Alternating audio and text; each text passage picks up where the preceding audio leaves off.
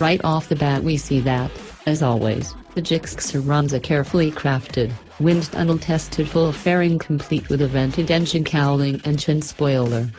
The paneling leaves a little bit to the imagination and lets only a bit of the mill-in transmission show, but this here is a form-follows function bike with little of the superfluous in evidence. An attractive Cyclops headlamp housing leads the way in the blunt nose of the fairing with an over-under, high and low beam configuration. Rather than mold the front turn signals into the front fairing, or even worse, mount whisker lights up front, the factory went with option 3 and set the lights in the mirrors. I like this setup because it keeps the front end clean while spacing the signals well away from the bike where they are most visible to the cage-driving public.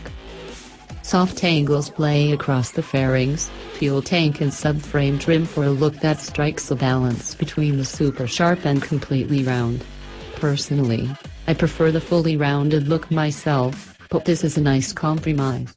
Obviously we're going to have jockey mount foot pegs and short handlebars on a bike like this, and the rider's triangle allows the pilot to tuck right into the pocket and out of the slipstream.